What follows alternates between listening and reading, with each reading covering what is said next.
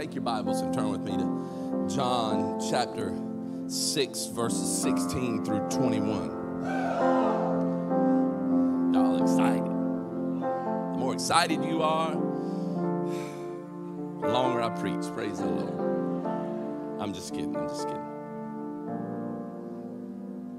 We're in this impromptu series. I really never thought that this would turn into a series. Somebody say, He brings the ingredients. It started out, it was just going to be just 1 week. Just a 1 week, one-off message. We'd move into a series, but yet God had a plan. Has this series been a blessing to you? If not anybody else, it's been a blessing to me, Richard. We started off looking at this miracle of Jesus at the wedding of Cana. I believe, my personal opinion, the most powerful miracle of all. Why? Because he turns water into wine. I want you to think about this with me for a moment. He turns water into wine. He doesn't multiply the wine that is already there. He takes something that is not, calls it something that it is, and it becomes that something without having the ingredient of grapes. In other words, when Jesus declares something over your life, he has the ability to bring the ingredients that are needed to make you the person that he called you to be. And here's what's cool about it. All of those ingredients may not be present in the moment, but he has a way of sprinkling them into your life when you get to the place where you need them most. And then the second week, we looked at Peter, who was walking into the temple at the gate called Beautiful, and this lame dude was like, alms for the poor. And Peter said, hey, man, silver and gold I don't have. But what I do have, I give to you. It's the name of Jesus. Get up and walk. Somebody say, use his name. And then the next week, it was blind Bartimaeus who found out Jesus was close by him. And he started shouting, Jesus, son of David, have mercy on me. Everybody else said, hey, you need to be quiet. You're not reverent enough. You're too loud. You need to be quiet. Shut up. And he said, what? The Bible said he shouted all the more. Somebody say, shout more. Shout more. And then last week, thank you. And then last week, Jesus was cool, man. He was just as cool as the other side of the pillow. He's sleeping on the cushion in a boat, traveling across the Sea of Galilee, the wind and the waves blew up, and the disciples went to Jesus and said, don't you care if we drown? He stood up and he said, peace, be still. And the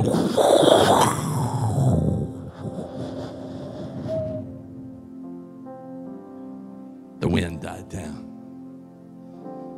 Somebody this past week said, man, all of your sound effects last week, man, we could have done without them. So today I'm doing them all the more. I hope that person's here. Praise the Lord Jesus. I'm just saying. So I want to pick up with another story, Mike, about the Sea of Galilee. But more than that, we ended on this thought, this concept that I want to pick up with. The concept was Jesus will not send you with a word without also sending you with his presence. Did you hear me? Jesus will not send you with a word without sending you with his presence. So I want to look at how the Holy Spirit helps us apply the word that has been spoken over us. So can we read a few verses? I'm just going to read a couple of verses. It's not many today. And then you're going to be able to be seated.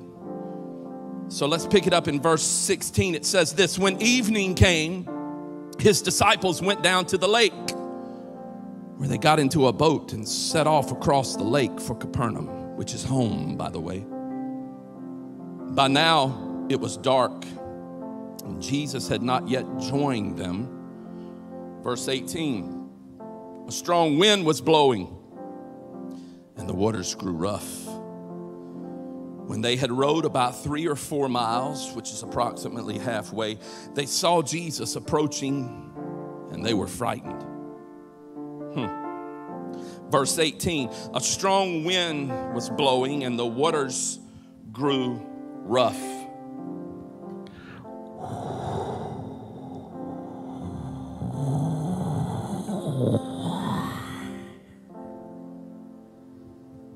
But Jesus told us to go this way.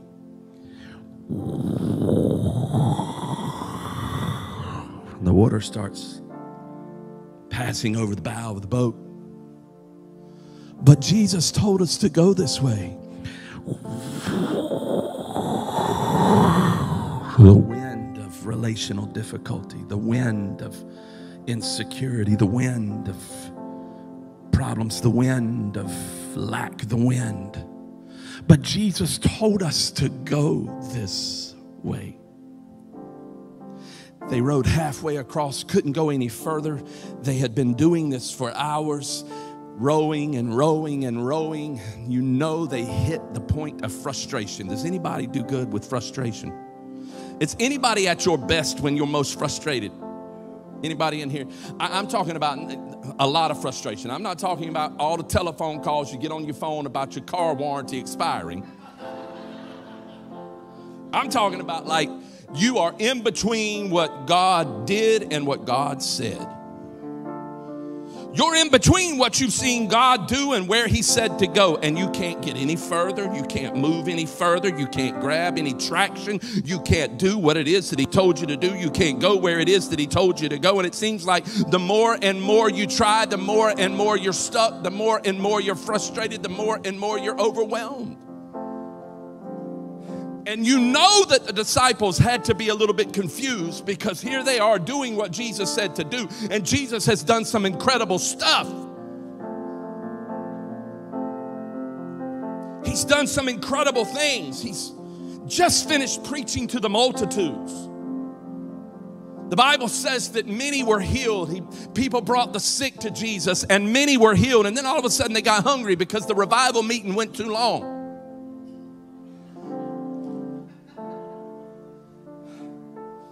And Jesus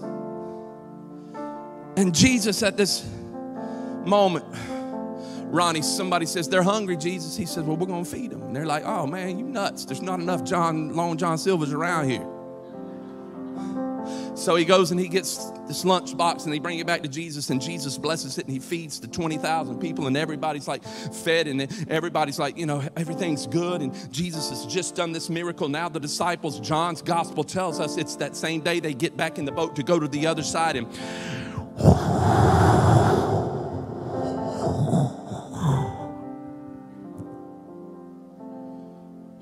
confused and overwhelmed. They're in between what God did and what God said. They're rowing, but they're not going. Anybody in here feel like you're rowing, but you're not going? You know what I'm saying? I'm making rhymes and dropping dimes. Come on now, you need to hear me.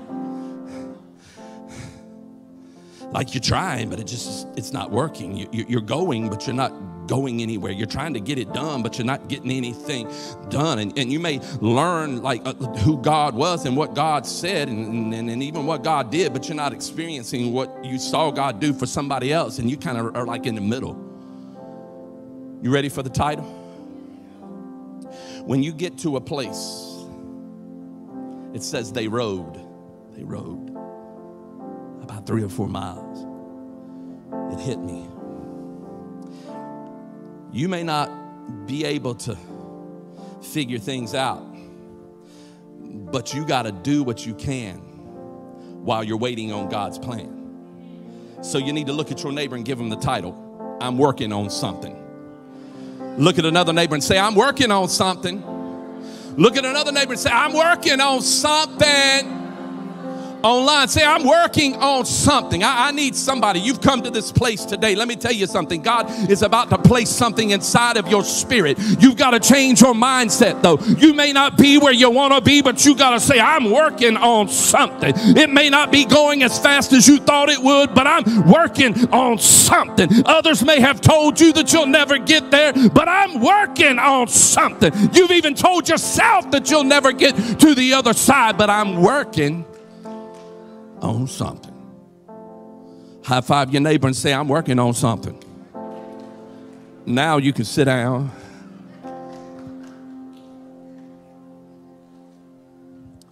I knew today's word was going to be for somebody, really, really somebody, because yesterday I was here working on my message, kind of changing some things around. I came out of my office and Donna, who's the leader of our life coaches, who's doing an incredible job, Donna, who was standing in the coffee shop, she's praying, her and Brian, about a situation in their lives that they just need God to show up. They just need him to show up. You know what I'm saying? You ever been there? You just need God to show up.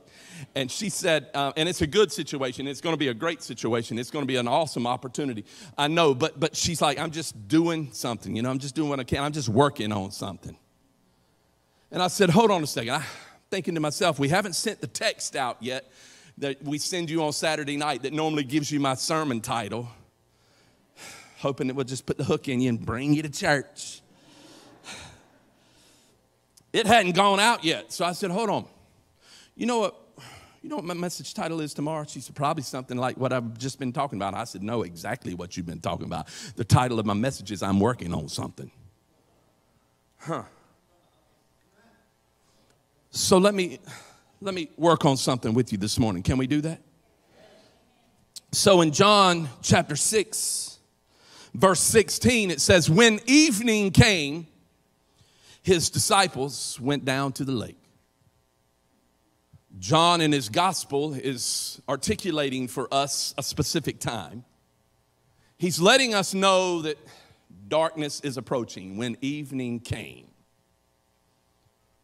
But the significance, Richie, of that particular verse is to also connect you to what Jesus had just done earlier. What Jesus had done earlier, and I know that I'm doing something impromptu, and we didn't do this in the first service, so production team, just hang with me. Jesus had just done one of the most talked about miracles that all of us know, where he took the lunch box of the boy and he blessed it, and he was able to take 5 loaves and 2 fish and feed upwards of 20,000 people. And the Bible says that everyone was satisfied. He's just finished this. He's just finished doing this. This is incredible. But then right after he does this, he gives a directive to the disciples.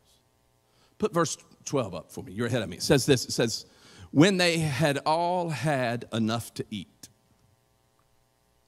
Not just an appetizer, not just like just barely enough just to wet their morsel. This was like they all had enough to eat. He said to the disciples, gather up the pieces that are left over. Let nothing be wasted. Verse 13, so they gathered them and filled 12 baskets. How many baskets? How many baskets? With the pieces of the 5 barley loaves left over by those who had eaten. How many baskets full? How many disciples? So in this moment, they walk down to the seashore, standing where the boat is. Each disciple is carrying a basket. Each disciple is carrying a basket. There's 12 disciples. Let me take some liberty with the text because I have to live inside the text. I have to imagine how this thing rolled out. They're all standing down at the seashore and they're like, man, I can't believe what Jesus did. Can you believe what Jesus did? That's incredible what Jesus did. And look at all these leftovers. What are we going to do with all these leftovers? This is powerful. This is incredible. Yeah. And then all of a sudden somebody said, well, what are we going to do now? And somebody way back in the back said, well, you know, Jesus said we need to go to the other side. Well, then let's get in the boat and we'll go to the other side. So they get into the boat and they're going to go to the other side. And you know they're celebrating. They're like celebrating what just happened. It's like, oh, this is incredible. And they got all 12 baskets. And all of a sudden, you know, they realize in verse 17, it says that Jesus is not with them. Where they got into the boat and set off across to the lake to Capernaum, by now it was dark and Jesus had not yet joined them. So Jesus isn't with them, so you know they're talking about Jesus, probably a couple of things about Jesus. They're probably saying, man, this is absolutely incredible. Where's Jesus at? Where did Jesus go? What is Jesus doing? And then probably Andrew said to Peter, Peter, man, did you witness this? I'm just blown away by all this stuff. And Peter was like, I sure did. I did. I just got some of this bread. I'm talking this scrumptious. I'm talking this bread is Wonder Bread. Wonder Bread. You hear me? That Wonder Bread you buy in the store, that's heaven's bread. You know, just. But then all of a sudden,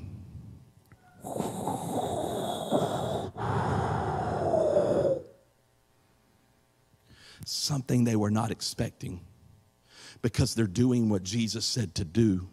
And while they're doing what Jesus said to do, they're not expecting a storm. They're not expecting a problem. They're not expecting a difficulty. They've just seen Jesus provide, and now they need Jesus to provide. And they're stuck in between what Jesus did and what Jesus said. Like, we know what he did, and what he did is incredible, but we need him to do something now. I mean, we've rode, guys. We've rode and we've rode and we've rode, and we can't get there. We need him to do something now. I don't know who's in this position, but you feel like you're out of place. You feel like you're overwhelmed. You feel like you can't get there. You're asking yourself the question, when is this supposed to happen?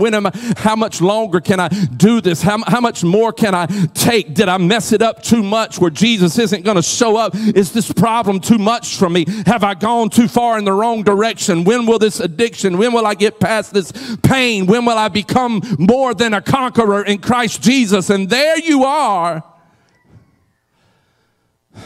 just trying to make it.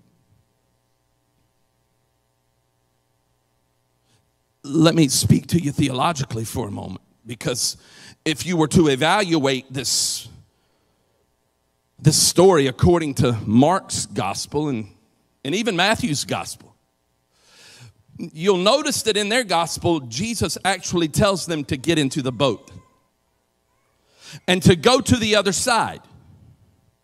Now, here's what's amazing to me. It's the timing of this miracle, because just a few days before, they were going to where they're at now, and on their way, Jesus was asleep in the stern of the boat, and when the storm got to be too much, Jesus stood up and said, "Peace, be still."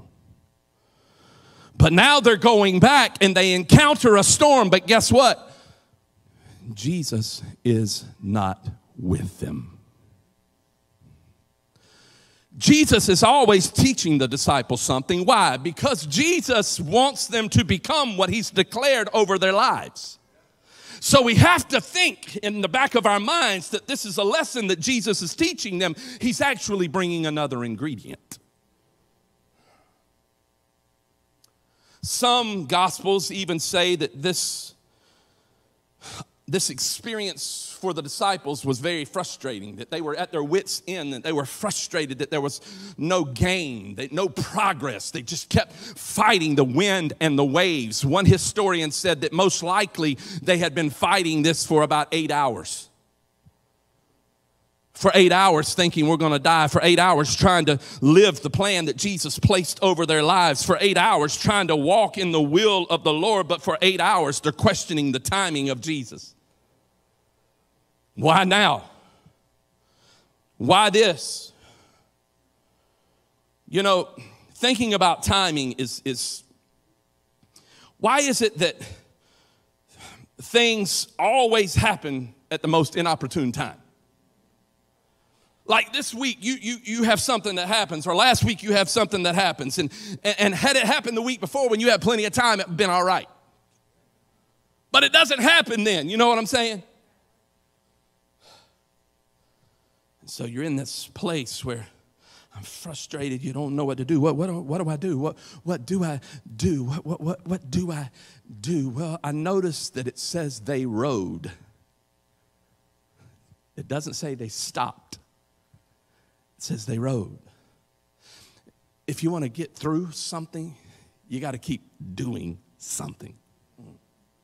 Hold on a second. You got to keep telling yourself this word is going to happen. You got to keep fueling your faith. You got to keep speaking over your life. You got to keep taking the word that God said and work it into your life. You got to do what you can while you're waiting on his plan. You cannot allow the frustration in your life to sideline you. You see, you may not have everything you need in the moment, but you got to start telling yourself, but I'm working on something. I may not have all the money that I need right now, but I'm working on something. I'm going to college and I'm trying to get a degree and I'm living off of beanie weenies, but I'm working on something. You're in the gym and you're working out and you got a belly. You just tell yourself, I'm working on something. You know what I'm saying? You can't go on vacation right now, but I'm working on something. I may have to study a little bit more than he does to be the success that he is, but what I know is that I'm working on something.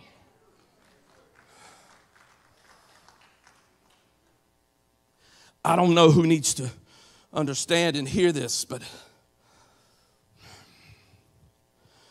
you might not be able to figure it out.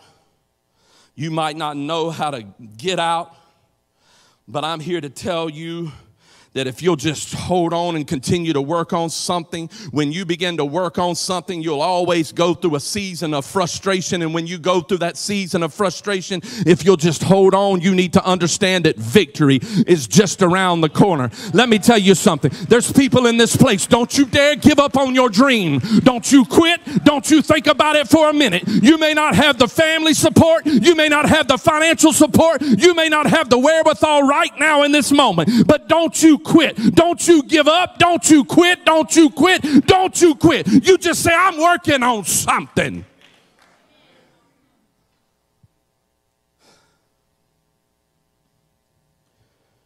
You may want to give up on a relationship. You may want to give up on a job. You may be frustrated. And you may feel like you don't have any peace. Can I tell you something? It is not the wind and the waves that robbed you of your peace. It's that you have allowed the effects of the wind and the waves to rob you of your peace. You've allowed the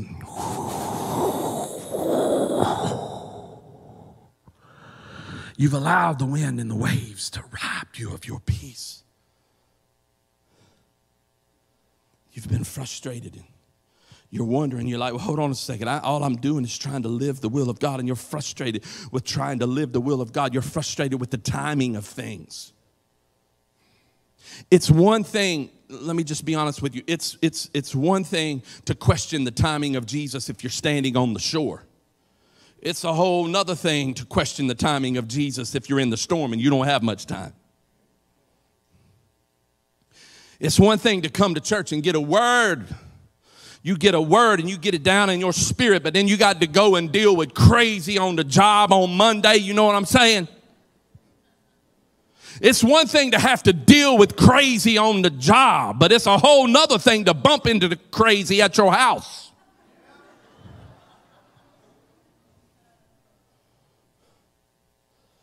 And you're trying to go and you're trying to do and you're trying to be and you're trying, but you feel like you're stuck. You're not moving forward. You're not moving back. You're rowing, but you're not going. You're trying to get there, but you're not moving. Anybody ever been there? Like you don't know whether you're halfway. Like, do I just turn around and go back where I came from, or do I go there? I gave this impromptu illustration in the first service. Probably shouldn't have, because y'all are going to question my parenting. But several years ago, our middle child, Cody, who is now 28, so this would be many years ago. He was about maybe 13. I used to try to play tricks on my kids. You know, I'm a practical jokester. All you got to do is ask the staff. And so I would do this thing with my kids to where they would try to get in, and I would try to see how fast they are. You know, I'd hit the unlock button, unlock.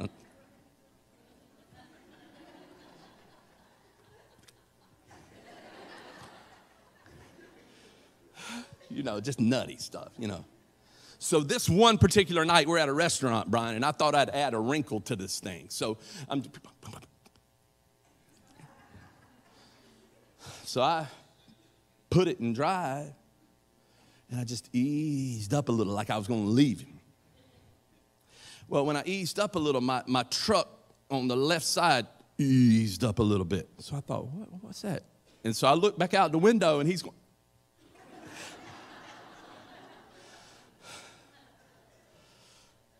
My truck tire is sitting on his foot. Y'all don't have to make me feel worse than I already feel. Come on, man. What's wrong with y'all, man? Good Lord. Jesus forgave me. Why can't y'all? I mean, but in that moment, I didn't know which way to go. Do I go forward and do I finish the process? You know what I'm saying, Darren? Or do I back up? I made an executive decision. I put it in park and got out of the car to figure out which way I needed to go.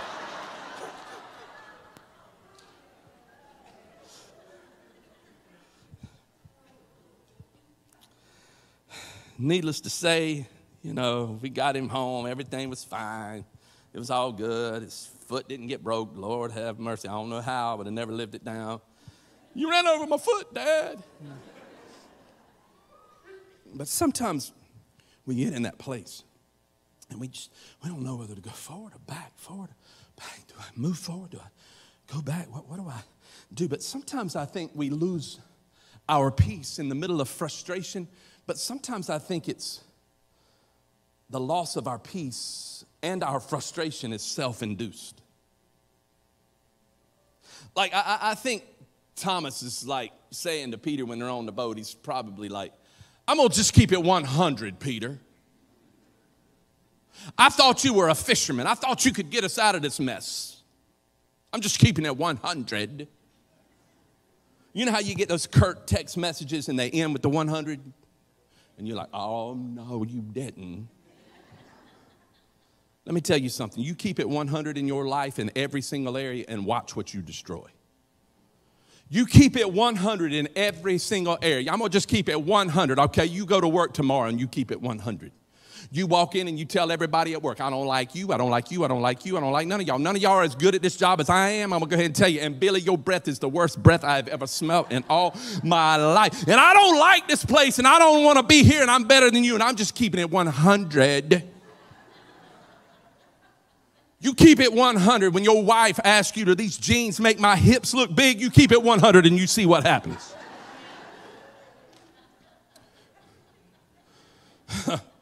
You keep it 100 when you walk up to somebody and you're like, I'm going to give you a piece of my mind, politically speaking. I'm going to keep it 100. And you tell them you're an idiot and yet, listen, you're just dumb. I can't believe that you even believe that. Keep it 100 and see what happens. You see, some of you are frustrated and you've lost your peace and it's self-induced because you're constantly beating other people up and you're keeping it 100, but you ain't keeping it 100 with yourself.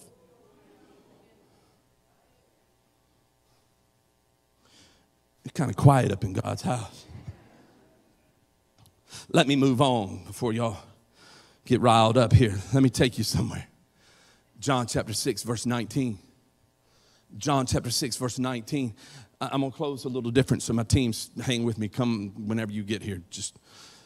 It says, when they had rowed about 3 or 4 miles, they saw Jesus approaching the boat, walking on the water, and they were frightened.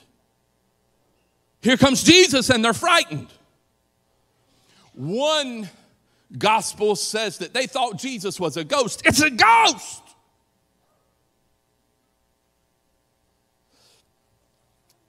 I had this thought about the story. Why were they frightened? And then I came to this realization that maybe they were not ready for supernatural intervention.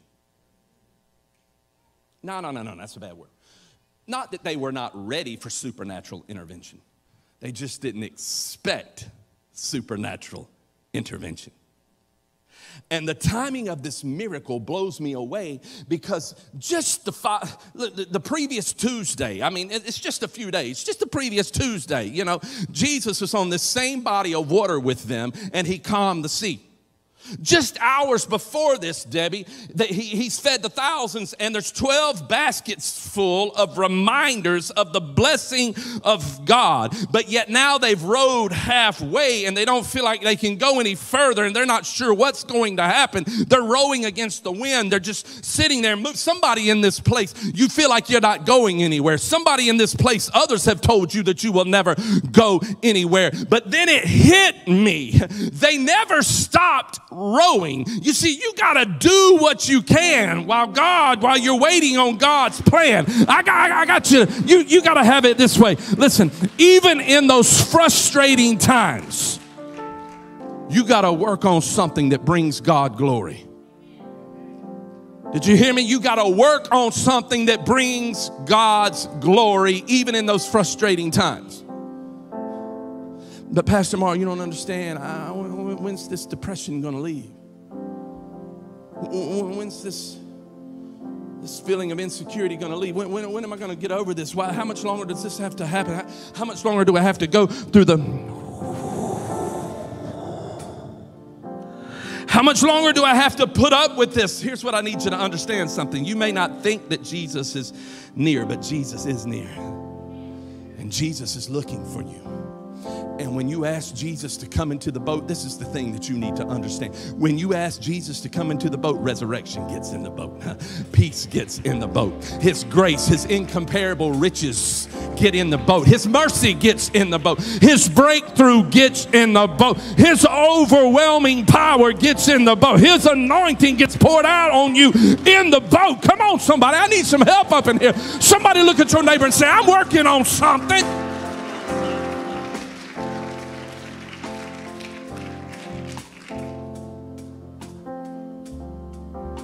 Verse 20.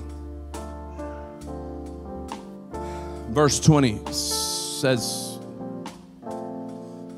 but he said to them, it is I. Don't be afraid. Ronnie, at first glance, it looks as if he's speaking to their fear. And in a way, he is. But he says something more here in just 3 words. It is I. It is I. It is I. It is I. It's me. It's Jesus. It's the same Jesus that last Tuesday I spoke peace be still over this wind and this wave. I just fed 20,000 people, and the reminder is all around you. It is I. It is I who brought you this far. It is I who will get you to the other side. It is I. What I need you to understand is some of you need to take your minds back to a place where you saw Jesus do his last miracle and remember what he did. Have that childlike faith and look around and believe what he can do. And then you need to pick up that oar and you need to begin to row. You got to work on something. You got to work on something while you're waiting on him. You got to work on something. You got to wait on him. You got to praise him. You got to thank him. You got to give glory to him. You got to believe in him. You got to hold on to him. You got to water that word. I'm working on something. I'm working on something.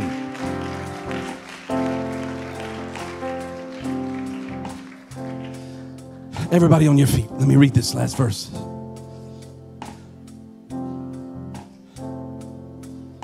Then they were willing to take him into the boat. And immediately the boat reached the shore where they were heading. Hold on a second. It does not say the wind stopped. John's gospel, and again, I'm just reading into this, but I'm telling the story, so let me. John's gospel is very, very articulate. He tells us a lot of stuff. He gives us a lot of details. He does not say the wind stopped. He says that they immediately made it to the other side. In other words, Jesus did what they couldn't do. But hold on. They did what they could do. And he did what they couldn't do. They did what they could do. He did what they couldn't do. You're still not getting it. They did work on something. And they might not have been able to get there on their own. But Jesus took them to the other side in such a way they couldn't take credit for it. Hold on a second. Jesus blessed their rowing. Did you grab that? He blessed their rowing. It says that they immediately made it to the other side. But first he said, "It is I." When we understand that it's Jesus, when we understand that he makes a way where there seems to be no way, when we understand it is I, he is our peace. He is my breakthrough. He is my deliverer. He is my salvation. He is my second chance. He is my healer. He is, I need somebody to help me. He is my joy. He's the one who will help me get to the other side. And while I'm waiting on the Lord, I'm going to do what I can. I'm going to work on something.